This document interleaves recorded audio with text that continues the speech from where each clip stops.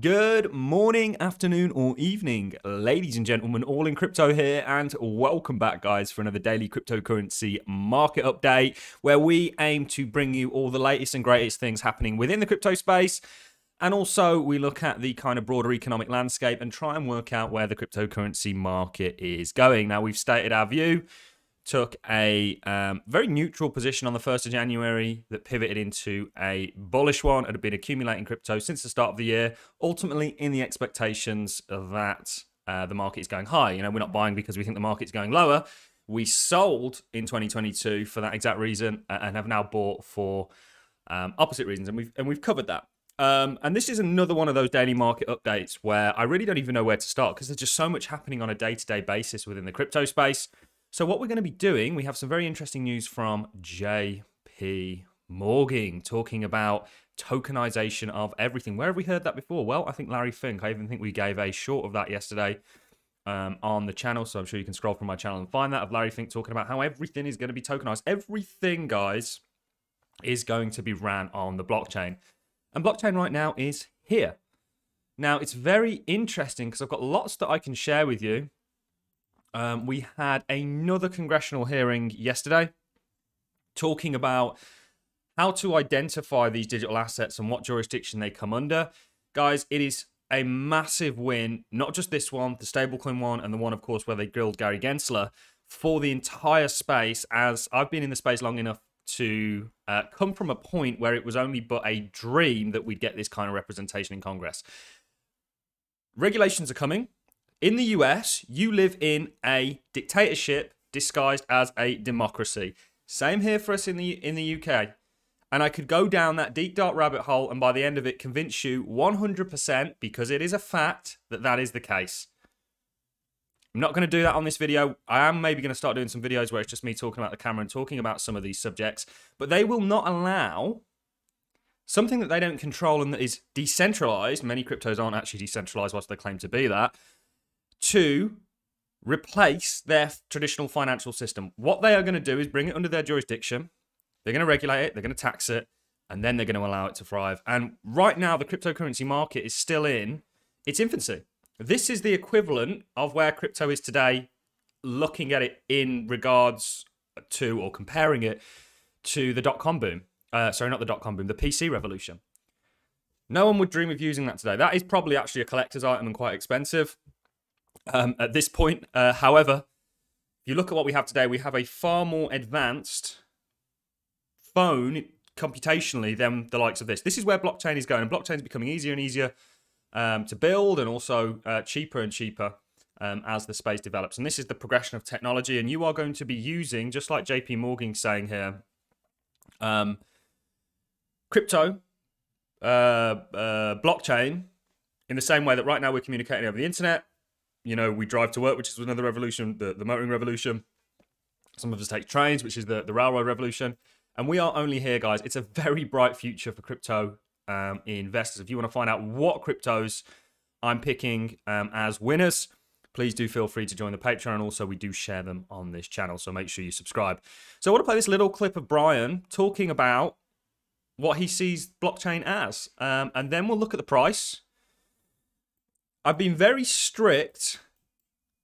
Most people in the crypto space right now shouldn't be traders. You should not be trying to time every single top and every single bottom local. You want to do what we do, which is time the trends and look at the broader picture. So we want to be out here, in here. Okay, we messed up a little bit and got out here and in here. But you'll make your money as an investor that way. People who try and time tops and bottoms, I promise you, you will mess up and it will cost you money. And this kind of whole, the best traders I know that pull millions of dollars, pounds out of the market, they don't try, or they couldn't even do that. And they make millions. Yet people have this idea that they can sell when they think it's at a high price and buy when they think it's at a low price. You end up with a situation like what we had recently. And I saw it firsthand. People saying, oh, I sold the top here, even though they probably sold somewhere down here or down here or down here. And then it went up, and now they've probably got to buy in at a higher price. That will happen to you. It has happened to me. I'm a human being. I'm here really to prevent people from making the mistakes that I've done. Doesn't mean I'm smarter than anybody. It just means that I've been here for a while and made a lot of mistakes. I want to prevent you guys from doing exactly that. So let's play this clip of Brian. Also, some good news out of Robinhood. You know, it's getting easier and easier to buy crypto. That's a trend we're going to continue to see progress. Remember where we are, guys. We're here. So let's play this clip very quickly. A car or a home. And so when I read the Bitcoin white paper, I thought this might be an important breakthrough, something on the order of what we saw with the internet, a new global and decentralized system that could make it easier for people to transmit value and update financial services globally. The next decision I had was, where do I want to start this company? Once I realized I wanted to start a company. And you know, I went to some early Bitcoin meetups in San Francisco, and people were telling me, you know, you shouldn't base it in the US, it's going to be too challenging. There's 50 state regulators and multiple federal regulators, and you should start it in Hong Kong or Singapore. And there was other firms that were starting at that time that did that. But I made the choice at that moment to start the company in the US because I knew that even if it was more difficult, the US was a major market, there was respect for rule of law, the US was a financial hub, a technology hub. It was a place where I felt entrepreneurs could work in good faith with regulators to help define clear rules for new industries as they emerged. And so I was lucky enough to raise some venture capital money. You know, the prototype on my laptop, nights and weekends, turned into a small company, and we went off to the races. You know, 11 years later, fast forward, this strategy of proactively working with regulators in cases where it really wasn't clear what we should do because it was a new industry, we tried to do the right thing in the absence of clarity and demonstrate good faith effort that would allow us to bring this technology in a safe and thoughtful way to hopefully 1 billion people someday. So here we are as a public company. I think we've made enormous. I don't want to go into the whole of it, but what he's trying to say here is that the SEC have sent them a Wells response, and what they're doing is just totally unfair. We've seen with the hearings, there was another one just yesterday that lots of people missed. I did post it on Twitter, so if you're not following me on Twitter, head over to @RealAllInCrypto. Make sure it's spelled correctly, like you've got here on the screen. You know, lots of scammers out there. Some scammers even have more followers than me, which I think is hilarious. But the SEC are making things incredibly difficult. And these hearings have all been about trying to stop the hindrance of this asset class. You know, I wouldn't be surprised if Brian decides to move elsewhere. Why wouldn't you? The FTX was outside the US. Binance is outside of the US, and for good reason. And the US are really hindering themselves, and it's you know, it's scandalous really what's going on with the US. I do want to talk about some macro stuff. But I thought this was interesting. Tyrone Loban, head of bank's Onxy digital platform, digital asset platform, said JPMorgan is moving towards with tokenization in spite of downturn in the cryptocurrency market. This came out yesterday, guys. JPMorgan Chase, the largest US bank in terms of assets, remains steadfast in a plan to tokenize traditional financial assets, largely undeterred by the crypto bear market and regulatory uncertainty. The bank has proposed almost 700 billion in transactions in short-term loans using its Onxy Bank digital platform. That is not far off, 2/3 and a bit, the entire cryptocurrency market. A permissionless version of the Ethereum blockchain where customers can trade tokens that denote value ownership right to the US Treasury. So this is the way the entire world's going. If you can't see what's going on here, you're a blind man, you know, or woman, depending on whether you know what gender you are listening to this. So this is where we are. Robinhood gives users a new way to fund their Web3 wallets. You're going to see a progression of it becoming easier and easier to buy crypto.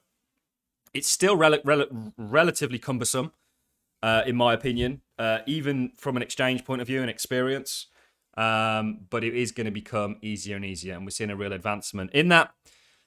In regards to the crypto price, which is what I want to dive into, you know, you got to be careful. This is essentially what we're looking at. We've got a video coming out with a sniper. I think we'll release it today or tomorrow of an interview we did. It's already on Patreon, where we're looking at the kind of yin and, or not yin and yang, the flows of these markets. You want, as an investor, to call these tops and bottoms. and then ride it up. You don't want the stress, believe me. And most people aren't even equipped to do that. I'm not dissing anybody. I'm saying I know this. Unless you are a trader and you do this for a living, you've been doing it for a long time, and even the best traders that I know can't call every local top and bottom.